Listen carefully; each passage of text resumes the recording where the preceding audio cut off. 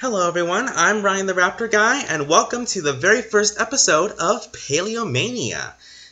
This first episode is going to be the first of a 4-part mini-series that I'm going to be doing called The True History of Life on Earth. The story of life on Earth has been an exciting journey with horrifying, monstrous beasts, earth-shaking behemoths, a global flood, and even an ice age. What was the Earth like in its earliest times of existence? That's what this series aims to find out.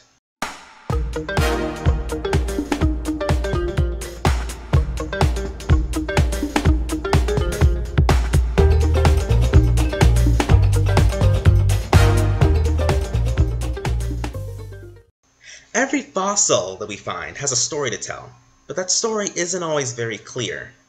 See, whenever we find fossil evidence or evidence in rock layers, it doesn't tell the complete story. We have to use an interpretation or worldview in order to learn as much as we can about it. This is why creationists and evolutionists can come up with two completely different conclusions regarding the same evidence and the same facts. It's all about your starting assumptions or worldview.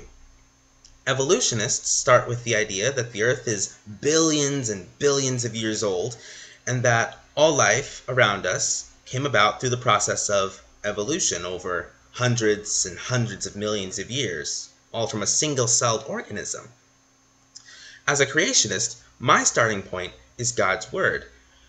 And in God's Word, we read that in 6 days the Lord made the heavens, the earth, and the sea, and all that is in them. According to Scripture, that only occurred around 6,000 years ago. Unlike us, God has existed since the very beginning of time, so naturally that makes him the perfect eyewitness for when we want to learn about things that happened in the past. We weren't there, so we can't really testify to what happened so long ago. In order to understand the history of life on Earth from a biblical perspective, you need to first understand how biblical history relates to the geologic record, or geologic column as some people call it. The geologic column is a sequence of rock layers that we find all over the Earth that is split into 3 groupings. The bottom and oldest grouping of rock layers is called the Paleozoic. The middle rock layers are called the Mesozoic rock layers, and the youngest rock layers, which are on the top, are called Cenozoic rock layers. These rock layers are a lot like the pages of a book that's flipped down on its front. The higher up you go, the younger the rock layers are, and unlike a book, however, many of these pages in the geologic column are missing. According to evolutionists, the rock layers in the geologic column corresponds to the history of life evolving over periods of millions and millions and millions of years. However, creationists have another interpretation. We believe that the geologic column is split into 2 sections, and the bottom and lowest section, which contains the Paleozoic and Mesozoic rock layers, represent life that existed before the flood and was destroyed during the flood, and the second grouping of rock layers, which was just the Cenozoic rock layers, represents life that was recolonizing the Earth after the flood. The period of time before the flood, also known as the pre-flood era, can be divided into 2 smaller epochs, the Edenian Epoch and the Antediluvian Epoch. We're going to start off with the Edenian Epoch. Genesis 1:1 says it best. In the beginning, God created the heavens and the earth. In other words, in 6 literal 24-hour days, God created the entire universe and everything that we see in it, both today and in the fossil record. It's important to realize that God's original creation was created perfect. There was no death, no disease, no suffering, and no sin. But as we all know, it didn't stay that way for very long. See, the first 2 humans God created, Adam and Eve, were given one instruction, one command. They were not to eat the fruit of the tree of the knowledge of good and evil. Of course, they went ahead and did it anyway, rebelling against God. Adam and Eve's choice to sin against God brought disease, death, and suffering into the world. This is where the Antediluvian Epoch begins. The Antediluvian Epoch lasted approximately 1,650 years from that time after the fall of man to the flood, about 4,350 years ago. The pre-flood world was very, very different from the world we're used to. Originally, there was only one supercontinent called Rodinia, meaning motherland, in Russia. There were also no ice caps and no towering mountains like the Himalayas. Most of this pre-flood world was covered in lush, lowland, swampy areas and shallow oceans and seas.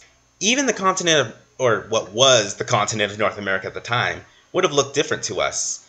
Most of what is now the United States was covered by shallow seas, and what wasn't consisted of a peninsula, dubbed Dinosaur Peninsula, that extended from New Mexico and Arizona all the way up into Minnesota, South Dakota, North Dakota, and eventually in Canada. Over the years, creationists have proposed a number of scientific models pertaining to the pre-flood world, some of which have not stood the test of time. Some of those outdated models include the idea that the Earth was surrounded by a vapor canopy, and another one of those outdated models is the idea that there was enriched oxygen in the atmosphere.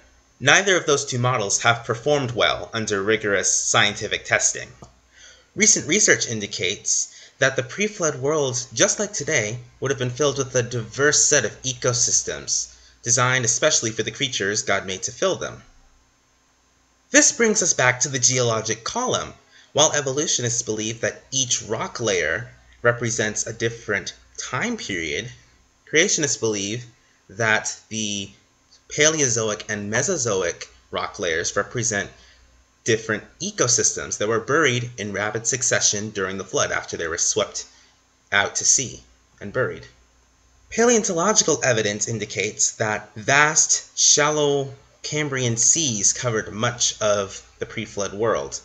These seas would have probably been similar to the Great Barrier Reefs of today. These were shallow water ecosystems, relatively shallow, and they would have been homes for a myriad of strange and wonderful creatures, some of which would have been familiar to us, like sea stars and sea urchins, but there also would have been a lot of unfamiliar creatures too, like trilobites. Trilobites, they look kind of like pill bugs or roly-polies, but they're big, some of them anyway.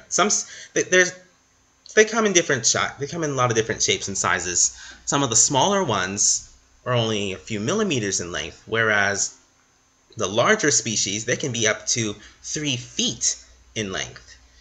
It's really crazy big.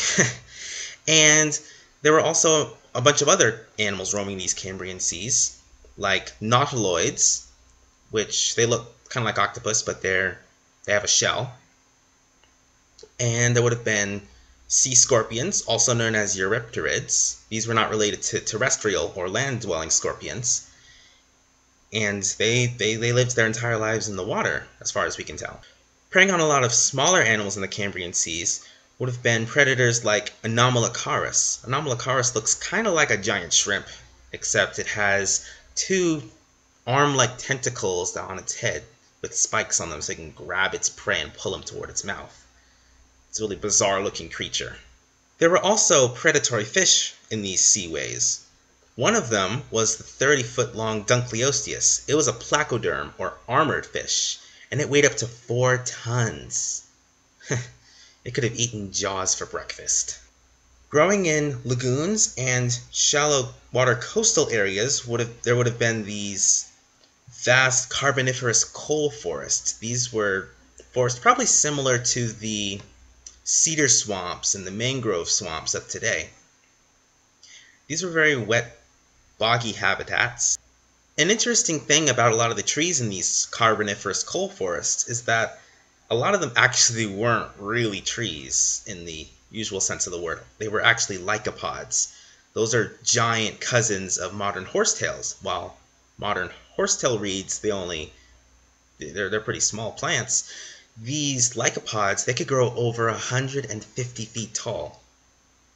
Living in these coal forests, there would have been, again, a lot of different varieties of animals, especially lots of giant arthropods, giant insects and arachnids, things like that.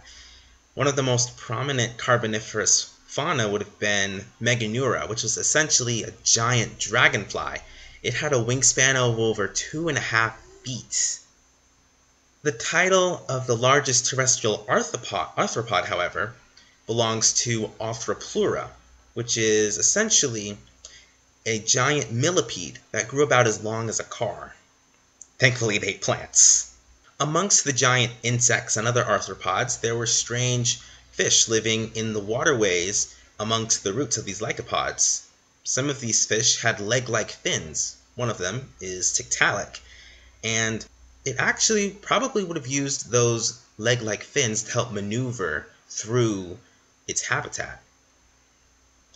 While some coastal areas of Rodinia would have been home to Carboniferous coal forests, most of Rodinia's coast would have been expansive sandy Permian coastline areas. It isn't entirely clear if many of the creatures that we find in Permian rock layers, those are rock layers in the Paleozoic grouping in the Geologic Column, and it's not clear if Permian animals would have lived in a separate habitat or ecosystem from Triassic animals, which is the rock layer just above the Permian. So it's possible that that many of these Permian and Triassic animals could have lived in the same environment.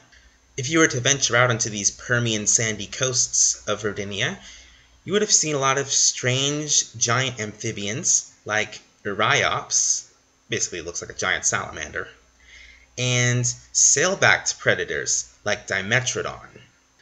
The sandy coasts were also home to a variety of mostly small dinosaurs, one of which was Coelophysis, a small and swift theropod. Another type of Permian and Triassic animal you would have seen along the coast was the Herbivorous Die Cynodonts. If you were to head further inland away from the coast, you would have seen two Mesozoic ecosystems. These are the habitats that seem specifically designed for dinosaurs and a host of other animals. Those two Mesozoic ecosystems are the Jurassic and the Cretaceous ecosystems. Each one seems to have a unique set of plants, amphibians, crocodilians, lizards, pterosaurs, and dinosaurs. While the Jurassic and Cretaceous ecosystems were they probably had their similarities, they were definitely different. Based on fossils that we find in places like the Dinosaur National Monument in Utah, we can tell that some regions of the Jurassic ecosystem, which would have also been on the Dinosaur Peninsula, as well as other places, it seems that the Jurassic ecosystem a lot of the Jurassic ecosystem consisted of open floodplains that were loaded with lots of low-growing vegetation like ferns, not so many grasses. We don't find a lot of grass in these rock layers. The grass doesn't start appearing until like the Cretaceous, Paleogene rock layers. So we wouldn't see a lot of grass. We'd see a lot of ferns growing along the ground, and that would have been food for a host of animals like small hypsilophodonts, the plate-backed Stegosaurus, and even some of your sauropods like Apatosaurus and Diplodocus and Brontosaurus. There were other types of sauropods living in the Jurassic, including Camarasaurus and Brachiosaurus. Now, scientists have often wondered how so many different species of sauropods could all live in the same place at the same time, because they're all big animals, so they eat a lot of food. But what's currently thought is that they would have eaten at different levels. So there would be sauropods that would eat the low-growing vegetation like Apatosaurus and Diplodocus and Brontosaurus. Some would eat off of the medium height vegetation like Camarasaurus, whereas the tallest of the tall sauropods like Brachiosaurus would have eaten pine needles and leaves no other animals could reach. Of course, when you have an ecosystem full of herbivores, you also have carnivores, and the Jurassic had a load of them. One of the most common Jurassic carnivores seems to have been a large theropod called Allosaurus. Fossils found in places like the Hell Creek and Lance formations in Montana, South Dakota, North Dakota, Wyoming, and a couple other places, which would have corresponded to the northern region of the Dinosaur Peninsula, they reveal the Cretaceous ecosystems were probably full of lush swamps and floodplains and forests, not unlike the modern Everglades or some of those regions in the Gulf states, those really swampy regions. If you were to travel through the Cretaceous ecosystem, you would have seen large herds of ceratopsians like Triceratops roaming the land, and you'd also see large herds of hadrosaurs like Edmontosaurus. These animals, of course, were hunted by predators, including the most famous of them all, Tyrannosaurus rex. It wasn't the only predator in its ecosystem, however. Recently, scientists discovered another predator. It's much smaller, but still dangerous nonetheless. Raptor has been discovered in the Hell Creek Formation, adding to the biodiversity of these regions. As if raptors and T-Rex weren't enough, there were also giant pterosaurs roaming the Cretaceous ecosystem, one of them being Quetzalcoatlus and other Asdarchid pterosaurs, as they're called. Unlike most pterosaurs, they would have hunted on the ground, kind of like storks, grabbing up smaller animals like baby dinosaurs and lizards, things like that. Since we don't find the fossils of humans and large mammals in the same rock layers where we find dinosaurs and other swamp and sea-dwelling creatures, it strongly suggests humans and large mammals would have lived in a different pre-flood ecosystem altogether. It's been determined through recent research that they probably lived in the pre-flood uplands. What were these pre-flood uplands like? Well, we don't really find fossils from the pre-flood uplands, so we can't say for sure. However, there are clues. In Genesis, it's revealed that pre-flood humans had agriculture and they made metal tools.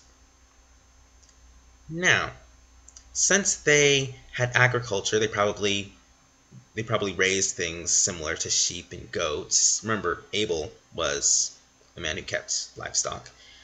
And those animals typically eat grass, so the pre-flood uplands probably would have had a lot of grassy areas, and you don't usually find metals in swampy regions, so it's unlikely that you'd find them in the pre-flood swampy regions either. So the pre-flood uplands must have had metal deposits as well.